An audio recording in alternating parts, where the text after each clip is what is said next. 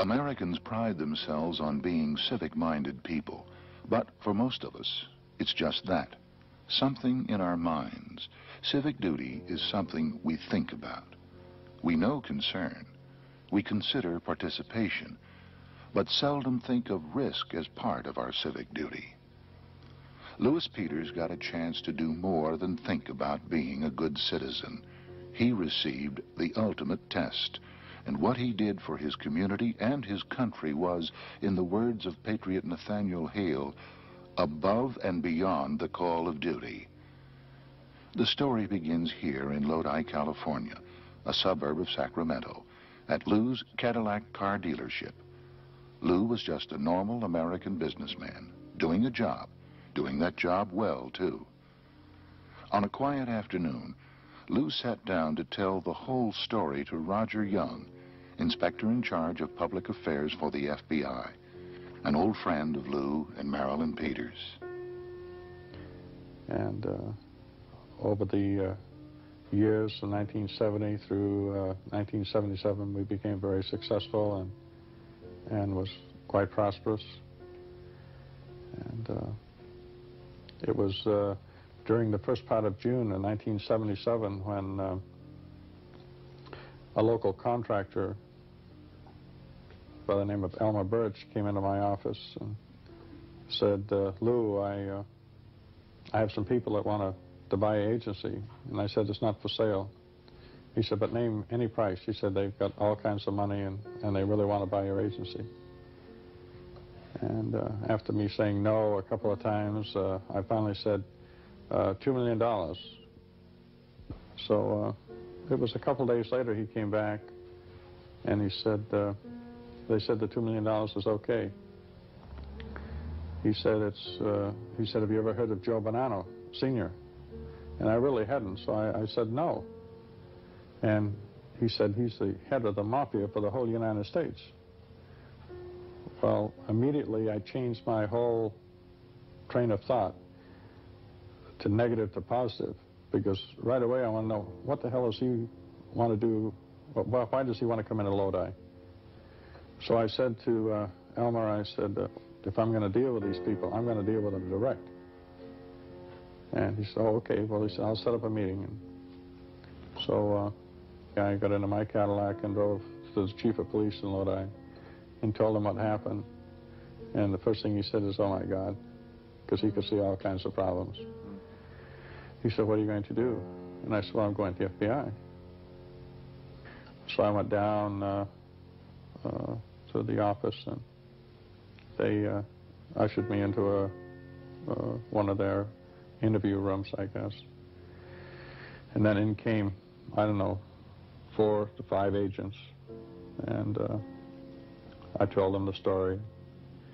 Then they had photographs, and I picked out Bill Bannano. Joe Bannano, I wasn't too sure. There was enough shady characters there that I couldn't pick him out because I hadn't spent that much time with him. His was just a brief interview, I mean a brief introduction. So then they asked me if I would help them gather intelligence information. And I said I would have to think about it tonight, and I said, I'll let you know tomorrow. And so I called them and told them, yes, I would do it. I didn't understand why these people wanted to come into our county. And I just, I wanted to find out. Because I know from past experience that once they get in a town, it's, they're just a bunch of animals that take advantage of everyone and everything that they can. Lou, did you ever have any concern for your safety, any fear in this operation? No.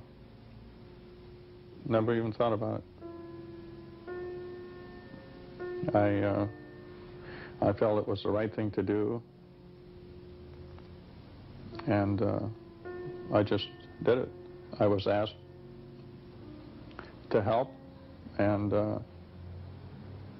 I was more than willing to help the FBI. So I discussed this with Bob Anderson, the FBI agent in Stockton, that the combination, they wanted me to buy property and real estate, and in order to do this, I felt that I should be single. I should also be single to so that I'd have a reason to move out of the house and get an apartment in Stockton and set up an operation in Stockton. And they, of course, they said that's impossible. You can't get a legal separation from your wife.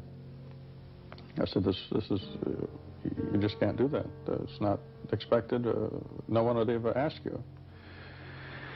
And I said, no, but I said, I'm just stating what I'm going to do. And came home and told my wife I wanted a legal separation. And it had to be tough, though, when you came home and told Marilyn, here's what I'm going to do. What kinds of things happened that night? The hardest part was telling the girls. Did you tell the girls why, or just no. What?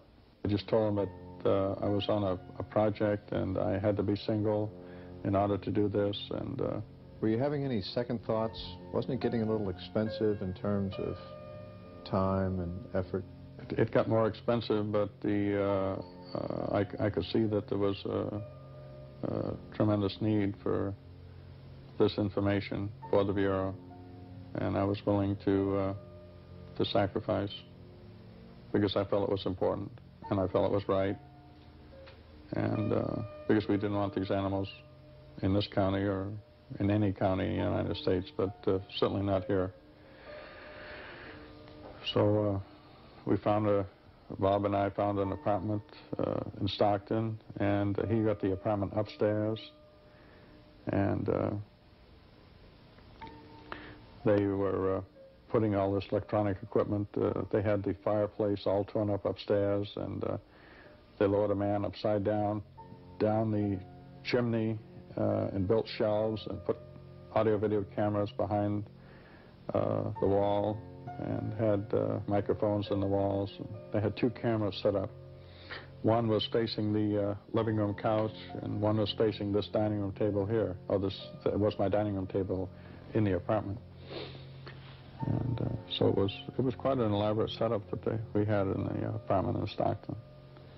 And Bob Anderson upstairs handled all the tapes, and he was aware of when the people were coming into my apartment, and he would activate the audio video and do all the mechanical work upstairs. How was it in the apartment, Lou? You've been a family man. It had to be a little lonely after a while. Yeah, it was many lonely nights that I spent in the apartment. But as I told my wife, I said, look at it as if I had to go into the service, my tour of duty. Although I had been in the Marine Corps for 3 years, I explained that to her, that it was like, I was going into service for a short period of time. At some point, Lou, you won sufficient confidence of Joe Bannano to go over to visit his home, him at his home in Tucson. In all these meetings, I tried to portray myself as a very close friend. Like, for example, one time when he came to Lodi and he saw the agency, and I was driving him back to my apartment, he was sitting in the car next to me, and I said, there's something that I would like to say, but I don't want to bother you. He said, no, go ahead. He was always very polite to me. And I said, my dad came from the old country, and I said, there's a lot of mannerisms and things that you do just like my dad. And I said, my dad, as you know, passed away a couple of years ago, and I said, you're like a second dad to me.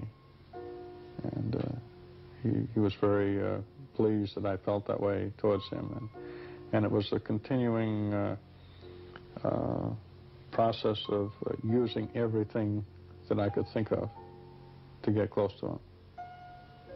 And the resemblance of his mannerisms and my father's is like a jackass and a human being. But again, I used everything. It was just a continuing process of, in my mind, of getting closer and closer to the old man, because I felt that's where the any intelligence information would come out from the old man. It had to, by this time, be taking a little bit by surprise, didn't it, that you had been really getting a lot further than the advice that the FBI tended to indicate you would be. Yes. The position you'd be in, including the stay in his home and now going out to dinner with him. Did this have any special effect on you? Did you see this as giving you more opportunities to do something? Well, I just felt that I was getting close enough to him now that things would probably start happening. I even volunteered when I knew that I was going to Tucson to have a NAGRA. I said, I won't be able to remember everything. I said, why don't you give me a NAGRA and I can change the tape and pick up anything that's important. They said, no, it's too dangerous. They wouldn't let me do it. But so I was willing to do, because I wanted to nail him. But I always tried to use everything, and probably the hardest part for me was to try to keep my mind going 3 steps ahead of him, and yet remember everything that was said, so that I could tell Bob in I call them like a debriefing session, everything had happened, because I didn't have any tape or anything, and it was all by memory. How was the case coming now at this point in time? Was the FBI satisfied with the way things were going? Yes, the FBI was satisfied, and I was very disappointed because I felt I was failing. Although I turned in, I guess, 67 names of people across the country that were involved with the Bannano family, most of them they had never heard of before. And I think it was probably in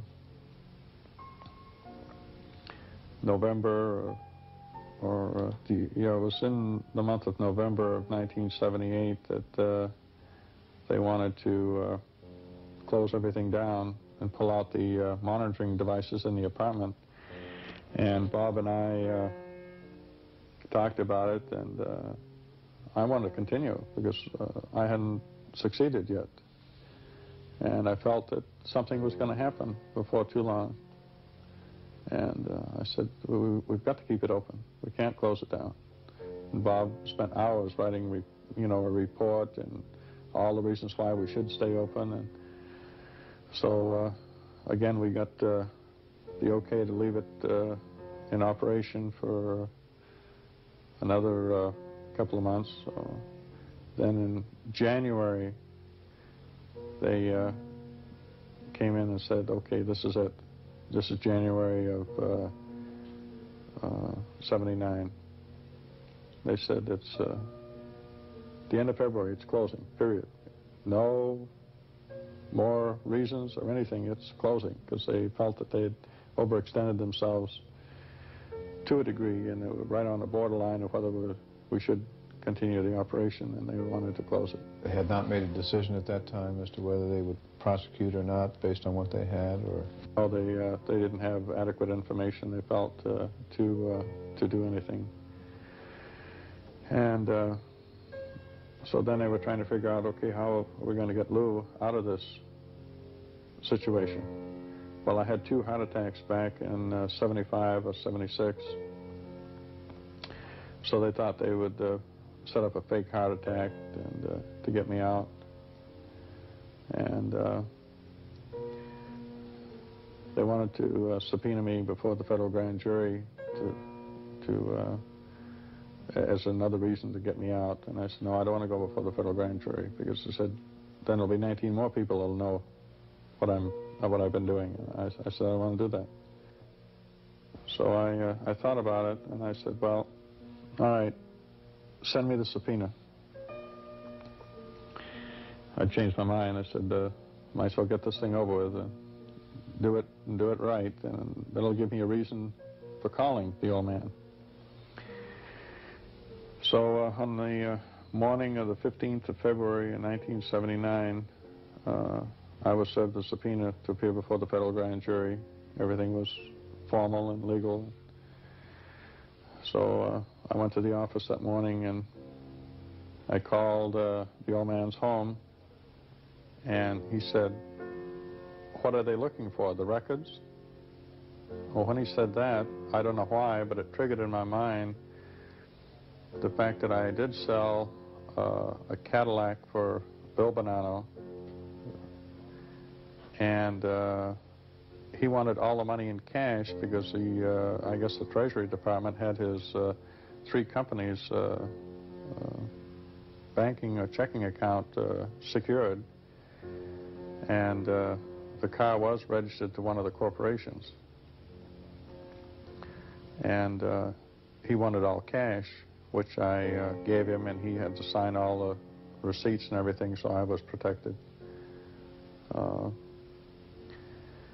Then I mentioned this. I said, the only thing that I can think of is this car, and I explained it to him that he wanted cash and the reason why, and I said, that's why I called, because I didn't know what to do.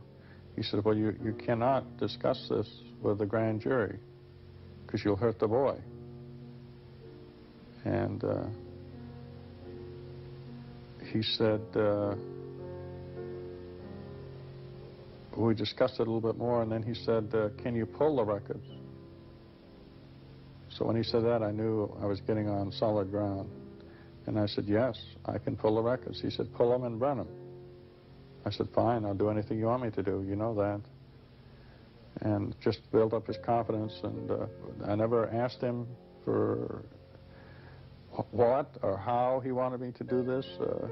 I let him tell me what he wanted, because I did not want to get involved in entrapment, which had been discussed with me many times, that I had to be careful not to lead them into something that they had to bring it up, and once they brought it up, then it was open territory for me. So we discussed the records, and he asked me several times to pull the records, to destroy them. It wasn't just a casual remark, and I would play. I'm a little hard of hearing anyway, but I played a little hard of hearing and had him repeat several times that he wanted me to pull the records and destroy them. So he did repeat, yes, he said, pull the records and destroy them because it'll hurt the boy. That ended the conversation, and I took the tape out of the recorder in my office and went to Stockton and went up to Bob Anderson's apartment. On the tapes, if there was anything important, he always made a duplicate. So he asked me, he said, should I make a duplicate? I said, well, I said, you might as well, there might be something on there that would be important. And so he was duplicating the tape, and we were listening to it. And all of a sudden he jumped up. He said, "You've got him! You've got him!" He was excited, you know, as much as I was. And then in the next couple of months, we of course were able to get Jack DiFilippi on perjury and obstruction of justice. I think there were 7 counts against Jack DiFilippi, and I think they have him on 5. I could be off 1 or 2 charges, but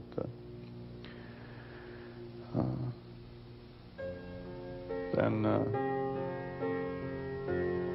on April 5th of 1979, I did go before the federal grand jury, and I did testify. Now, when did the trial take place? It started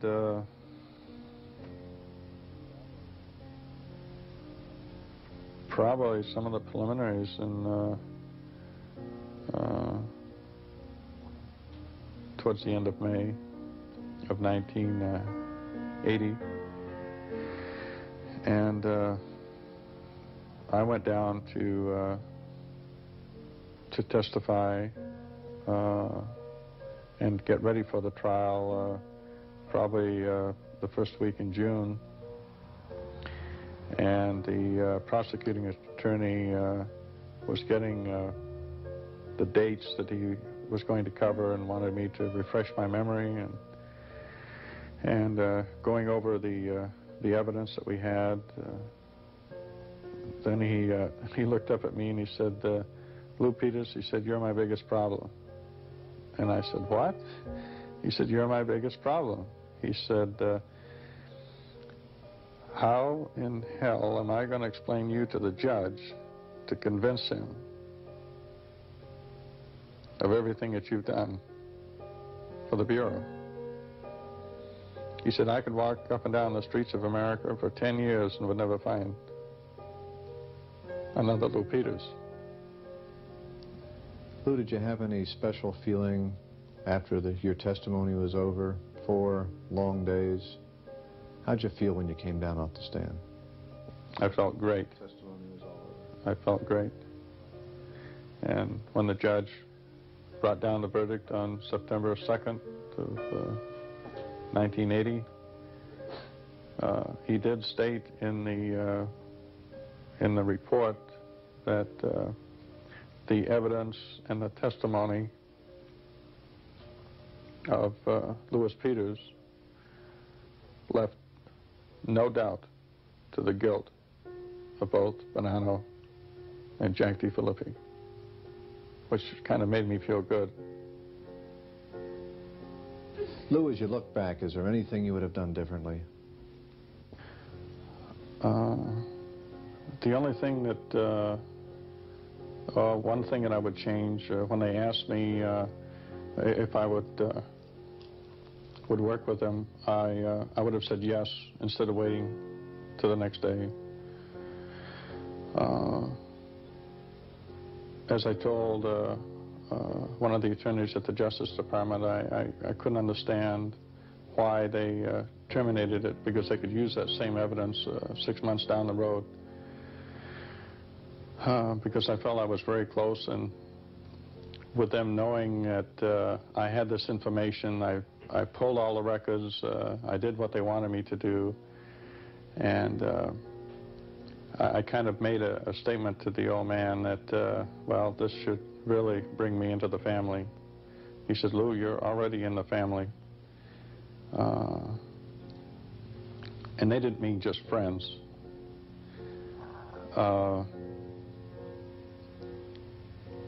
It was, I was looking for something bigger than just obstruction of justice. And I felt if I'd had more time, I could have gotten something more concrete, heavier, that maybe they'd have dragged him from his home instead of calling him on the phone and asking him to come down, which surprised me.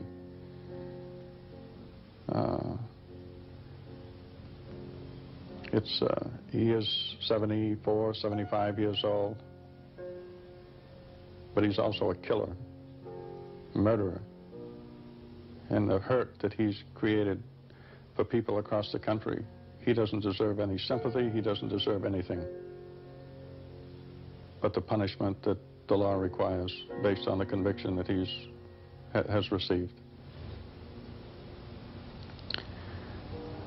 Lou, let's talk just a little bit about the nature of the beast, the organized crime family. I feel that, well, during the case, I said to Bob Anderson, I said, who came up with this organized crime? And he said, well, what do you mean? I said, who came up with the name of organized crime? And he was puzzled by my question, because it's a term that the Bureau and the Justice Department use for any white-collar worker that's involved in illegal activity, or a group of white-collar workers. And he said, well, why do you ask that? And I said, because I think they're the most disorganized group of people that I've ever met in my life. I said, no wonder they go broke, because by the time they make a decision, you could lose your business. I said, I make my decisions quick and fast, and today, not sometime down the road. That was the biggest thing, that I was totally amazed with their total disorganization that they have. Maybe it's their way of being very cautious and very protective, but that's the thing that almost made me a nervous wreck, is to get them off dead center and get them moving.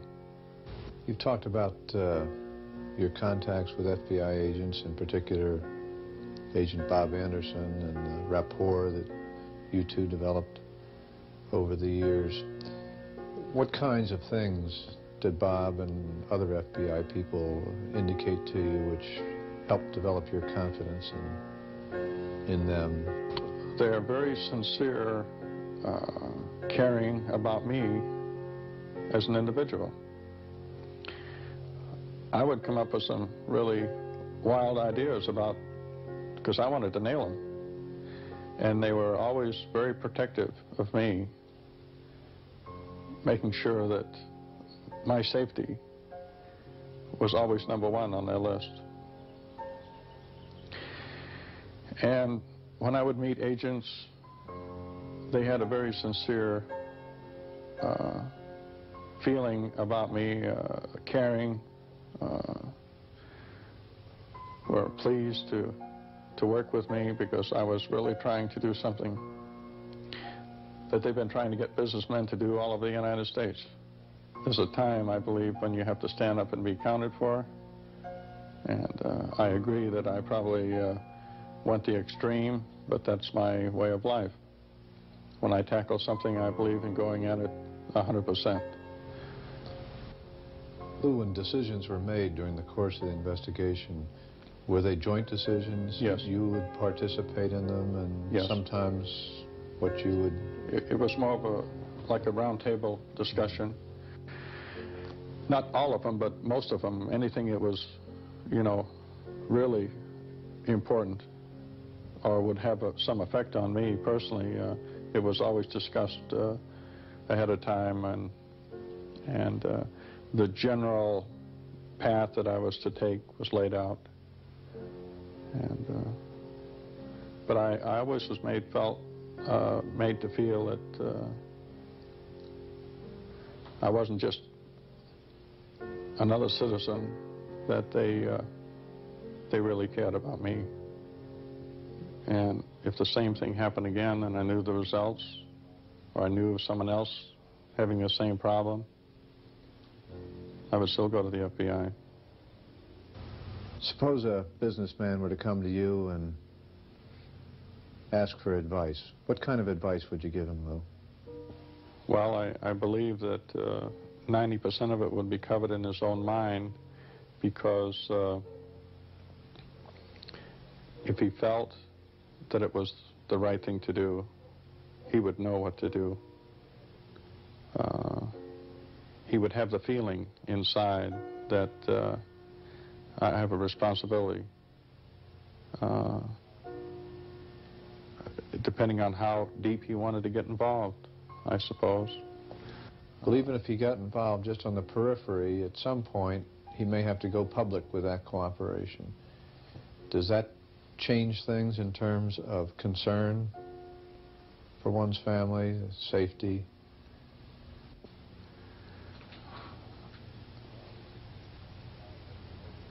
Well, I suppose it would. I wanted to go public for one reason, which I've already mentioned, and that is that I would hope that businessmen across the country would stand up and be accounted for. And if these animals came into that town, that they would at least call the FBI to let them know they're here. They may be nervous and they may be scared, but not half as nervous or half as scared as if these people actually did get in that community and took control of City Hall and took control of the police department. They'd have more problems than they would ever dream could exist if they didn't stand up to do what's right. When I when I heard the news of the conviction, that they were both found guilty, I felt that all the time and all the waiting and all the effort was certainly worth the effort because of the conviction, and I was very proud of what I did for my country. On September 2nd, 1980, Joseph Bannano and Jack D. Filippi were convicted of conspiracy to obstruct justice. Bannano was sentenced to 5 years in prison. D. Filippi, also convicted of perjury, was sentenced to 2 years in prison. On June 12, 1981, in Sacramento, Louis Peters received the Attorney General's Award for Meritorious Service. Assistant Director Roger Young presented this high commendation as Lou's family looked on. I was very proud of everything that I did for the FBI, and I'd be very proud to do it again.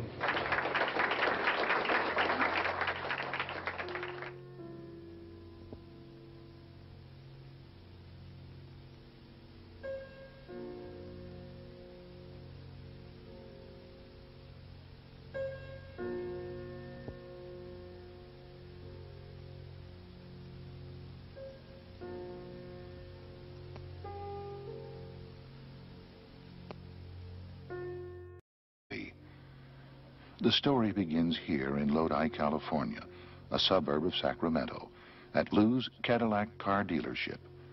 Lou was just a normal American businessman, doing a job, doing that job well, too. On a quiet afternoon, Lou sat down to tell the whole story to Roger Young, inspector in charge of public affairs for the FBI, an old friend of Lou and Marilyn Peters. And over the years from 1970 through 1977, we became very successful and was quite prosperous. To the chief of police in Lodi and told him what happened. And the first thing he said is, "Oh my God," because he could see all kinds of problems. He said, "What are you going to do?" And I said, "Well, I'm going to the FBI." So I went down to the office, and they ushered me into one of their interview rooms, I guess. And then in came, I don't know, 4 to 5 agents, and I told them the story. Then they had photographs, and I picked out Bill Bannano. Joe Bannano, I wasn't too sure. It was during the first part of June in 1977 when a local contractor by the name of Elmer Birch came into my office and said, "Lou, I have some people that want to buy an agency." And I said, "It's not for sale." He said, "But name any price." He said, "They've got all kinds of money and they really want to buy your agency." And after me saying no a couple of times, I finally said, $2 million. So it was a couple of days later he came back and he said, they said the $2 million is okay. He said, "Have you ever heard of Joe Bannano, Sr.?" And I really hadn't, so I said no. And he said, "He's the head of the Mafia for the whole United States." Well, immediately I changed my whole train of thought to negative to positive, because right away I want to know, what the hell does he want to do? Why does he want to come into Lodi? So I said to Elmer, I said, "If I'm going to deal with these people, I'm going to deal with them direct." And he said, "Oh, okay." Well, he said, "I'll set up a meeting." And so I got into my Cadillac and drove.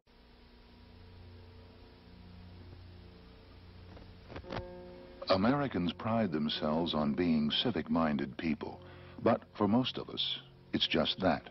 Something in our minds. Civic duty is something we think about. We know concern. We consider participation, but seldom think of risk as part of our civic duty. Louis Peters got a chance to do more than think about being a good citizen. he received the ultimate test. And what he did for his community and his country was, in the words of Patriot Nathaniel Hale, above and beyond the call of duty.